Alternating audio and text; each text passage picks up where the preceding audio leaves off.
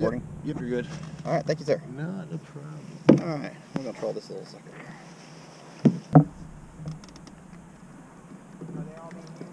No.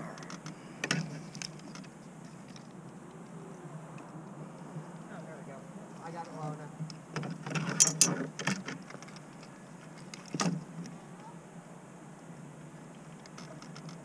Still needed. I'll set up my planer board. This is the one I made. Nice.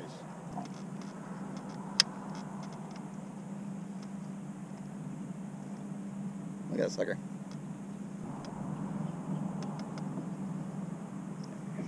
I decided to throw a spoon. All right.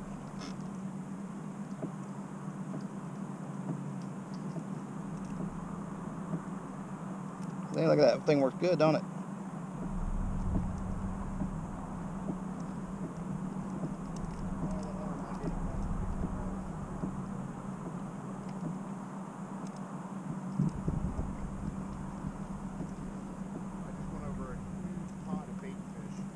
Good. Catch it, cut it up.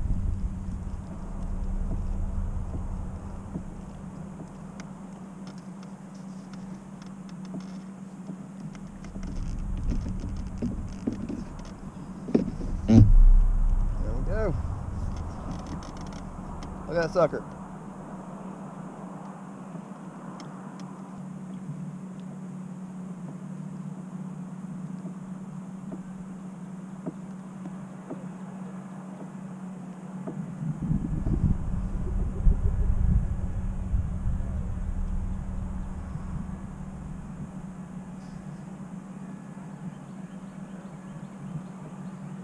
Look at my planer board over there. Tracking pretty. We're going about 1.1 miles an hour. And I'm trolling a fluke on behind a spinner jig. I think it's probably a half ounce to an ounce spinner jig.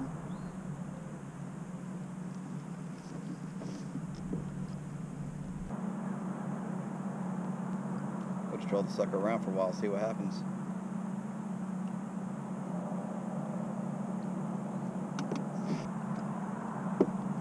Can lean in my turns, turn faster.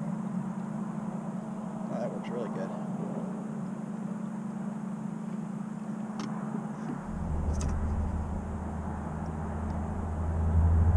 This is still, you know, first time I've actually been able to go out in the kayak in the daytime.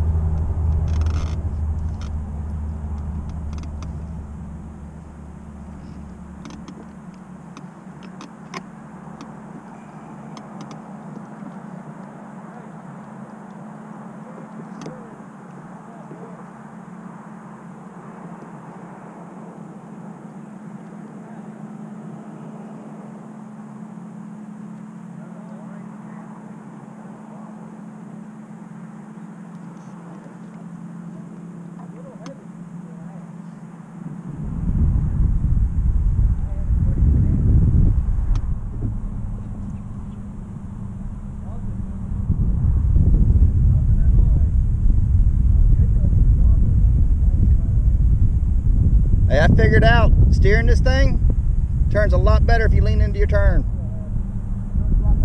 When you lean into your turn. Lean into turn and it starts carving. It's pretty cool actually. And like to offset the planer board, I just have to kind of lean to the right a little bit.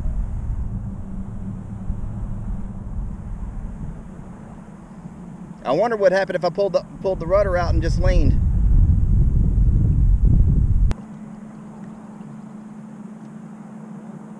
And watch this carve. Watch this.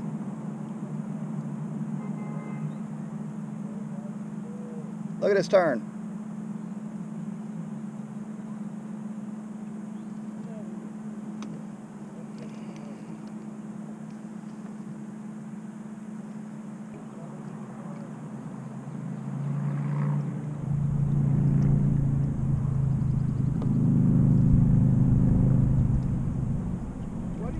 Do you have your sensitivity on yours set to a certain way, or is it automatic? Mine's automatic. Mine also automatically changes speed and everything. And that was something that see, I've got a Garmin Striker 4 that you got to set all that stuff. This one you ain't got to. Watch this. Watch this thing turn. Just lean into it and it just cuts. And that's with that drag of that on there still.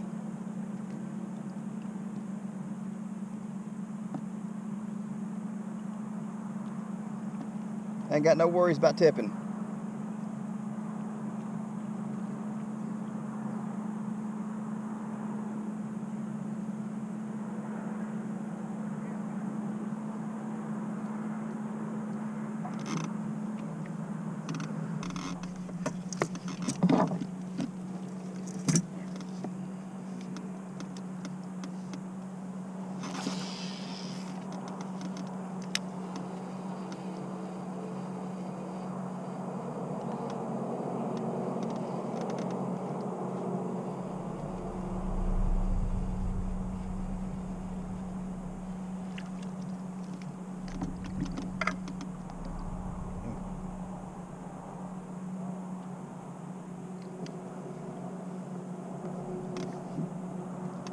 Nice hook at 10 foot here.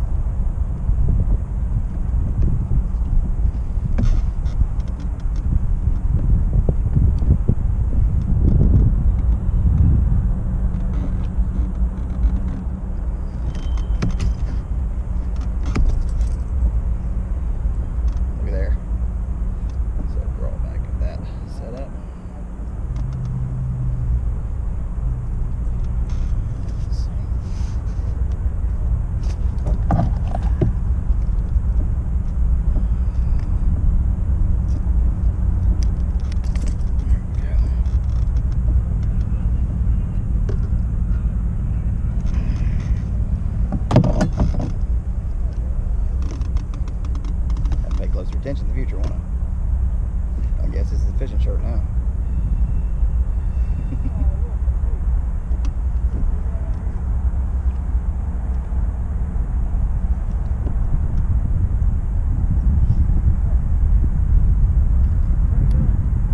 What's that? Pretty good. How you doing? No, I'm trolling for bass. Nah. I'm just really just testing the planer board out and doing the first daytime test of this rig. So I'm just marking this lake for the first time. Thank you.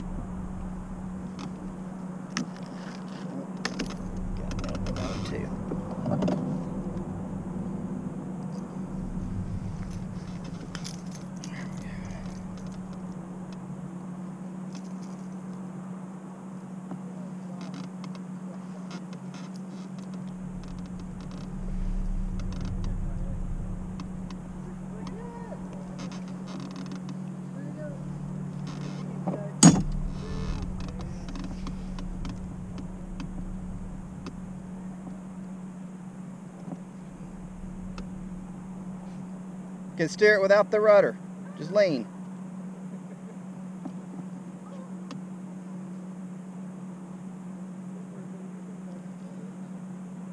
That explains a lot. That one night I was out on Lanier when I first started with it, kept wanting to fight me. I was leaning the wrong way.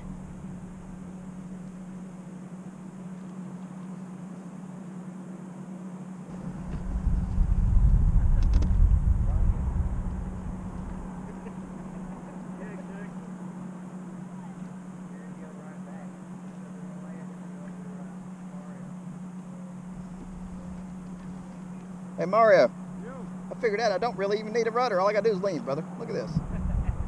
That's all I gotta do. Remember I told you about the more you lean, the more grabs, so your buoyancy increases. So it offsets you, and it also creates more drag. I just didn't think about that for steering. It was a happy accident.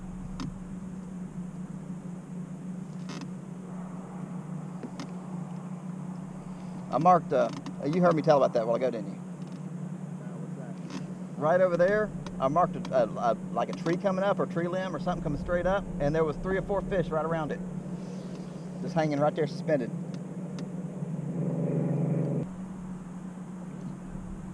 So here we are, we're out here on Lake Elder in Winder, Georgia, Barrow County.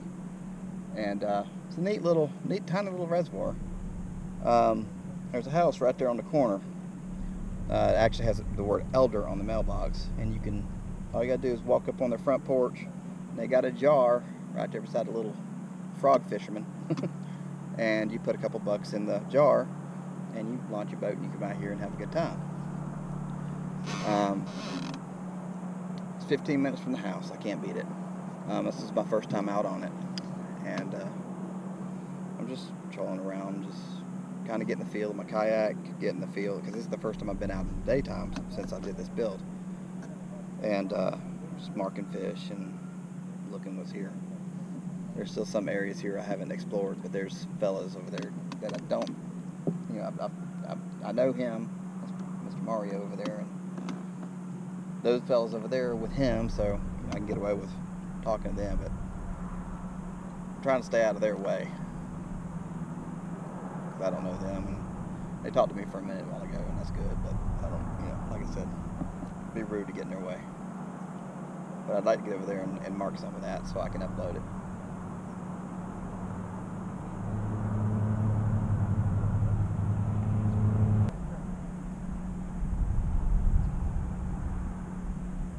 Water is 49 degrees right now. I'm at 10 and a half feet deep. I think the deepest I've seen in this lake's 15. It's not a very deep lake. And I'd like to see how deep it is over there. I got a feeling it's going to be deeper, but can't exactly get over there.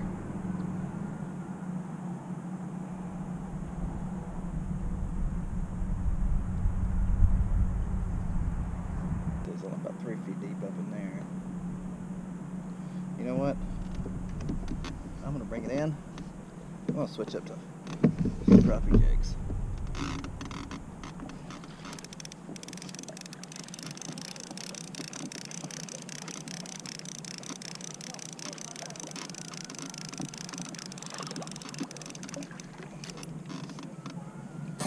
There, that's why I ain't catching nothing. It slipped. It's interesting. So I need a better, definitely gonna need a better whip on it. I've got one hanging here somewhere.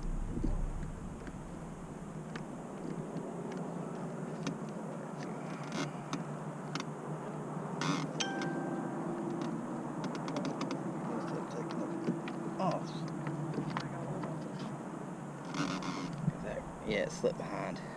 Quit pulling like it's supposed to. Okay. We'll set it up right next time.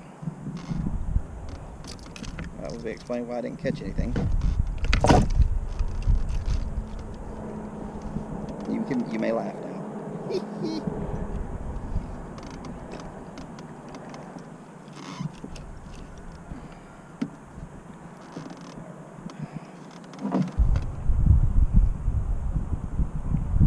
See what happened.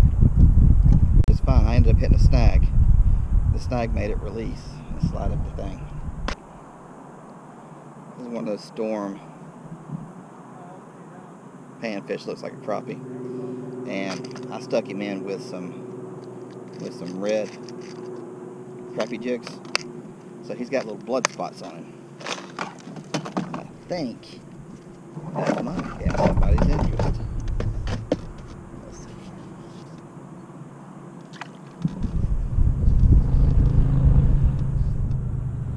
So we're sitting in 7 feet of water right now. So let's do this. We'll bring this up and reset that.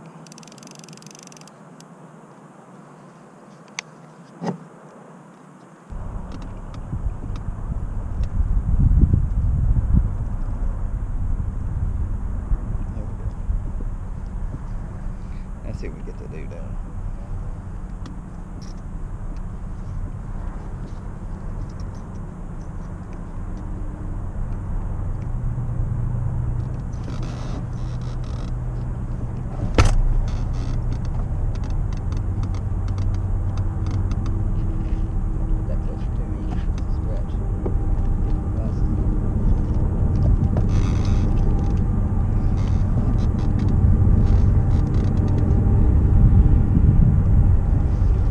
About 1 mile an hour.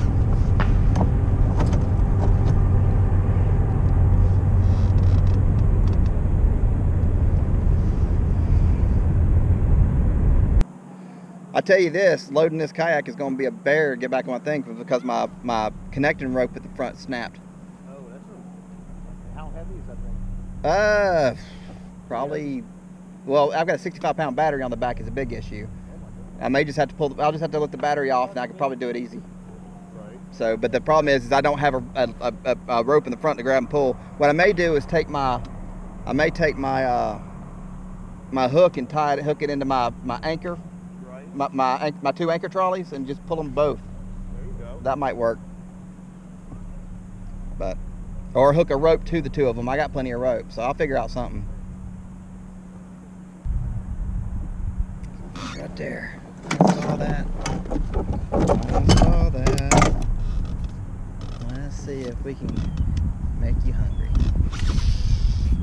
Not too soon. It's getting about that time tonight. So about 5 o'clock. So there's fish here.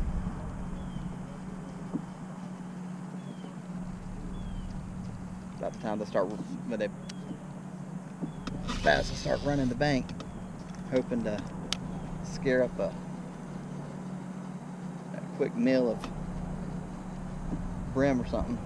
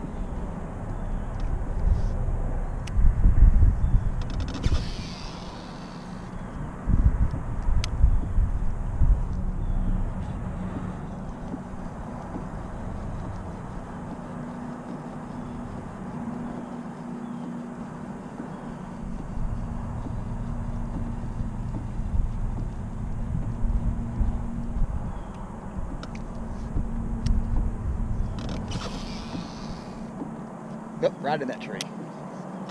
There we go. Trying to catch a birdfish.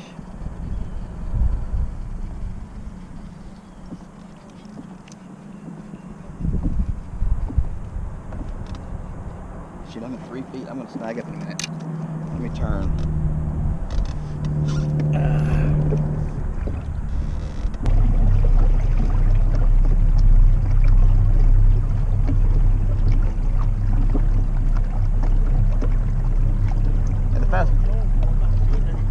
Yeah, I'm not either.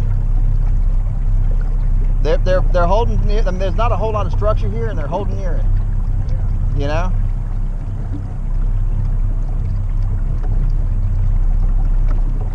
But check it out. The planer board's even holding up, going 2 miles an hour. You know. That's part of the reason why I'm doing this. I'm trying to see if me towing this fast makes it slip the clip. Because I've got the proper clip. I thought I had one hanging right here, but I can't feel it. I must have took it off. This thing's got a sound system in it too. Thank you. Didn't bother to hook up the sound because I figured I'd be talking too much.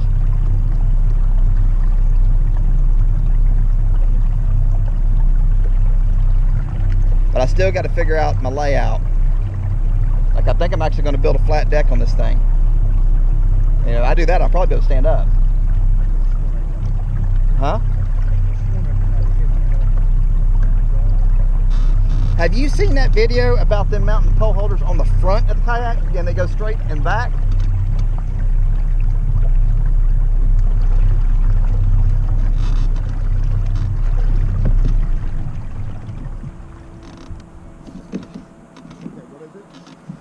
They mount the pole holders on the front of the kayak and they have them turned where they stick straight up in the air. And then when something hits it, it curves it towards them and they pull it out. And they can easily put it in and take it out from here. But it was pretty incredible. Oh, look at that. It handled it, dude. I was going 2 miles an hour and that sucker just sat there and just like nothing.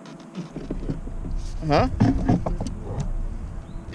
It's just, like I said, I must have hit a snag and didn't realize it before. Which that's the only other thing that I don't have tweaked correctly is when I was out with this other guy, he could see every time a fish came up to look at the bait. And I can't even see the bait. But I'm not rolling anything that big either. Look at there. I even hit a snag and it held. Look at that.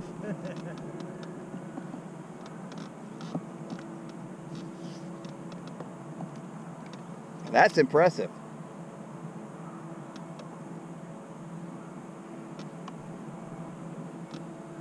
So you just got to set it right and it's good. Do you?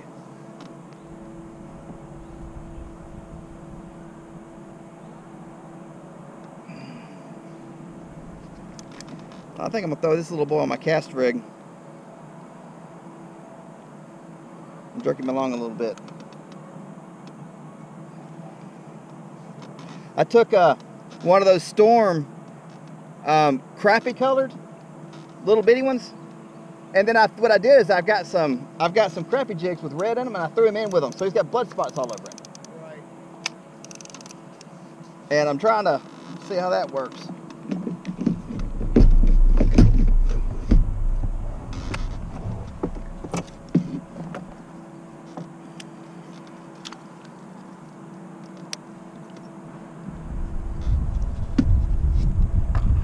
I'm gonna switch to him and just cast him now.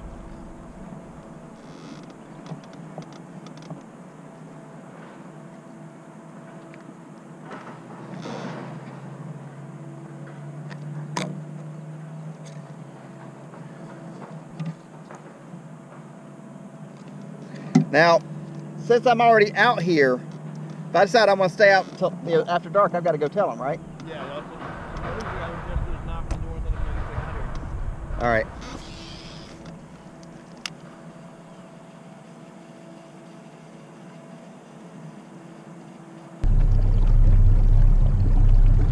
Have a good one, brother. Nice meeting you. We'll do it again. It's a pleasure, definitely. Where at?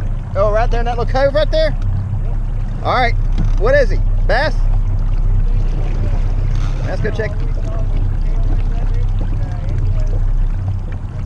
Well, I got a little storm crappie here.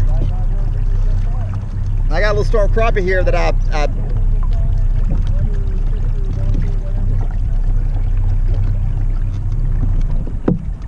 got a little storm crappie here that I stored him in with some red crappie jigs. Right. So he looks like got blood spots on him. Oh, yeah, no, I heard that part of it, yeah. Yeah, I was showing it to the other guys too. Nice. So I'm hoping he'll do something. I use these guys on my umbrella rigs. You know, you figure, you know they eat bluegill, you know they got to eat crappie too. Right. If you take your fish finder and get close to that down tree over there, yeah, watch it as you're getting close because you're going to start seeing all the trees up under the water. Okay. But yeah, there's a bunch of stuff that's swimming in there. Okay, well let's give that might be where they're hanging then. That's probably the best structure on the whole pond. No, yeah, that's one of the biggest spots. Yeah. How deep is it there? Almost 20 foot. Oh, really? Yeah. I had not seen anything that deep anywhere. Yeah, that whole corner right there where that tree is laying in the water straight out here. Okay. Well, that's what I've been looking for. I figured it was shallow over there, so I kept steering clear of it. That's what we thought too, but yeah, no, that's the good spot.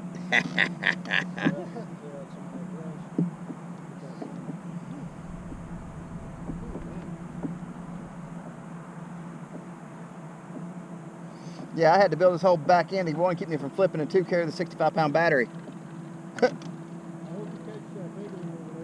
I'll have it on video if I do.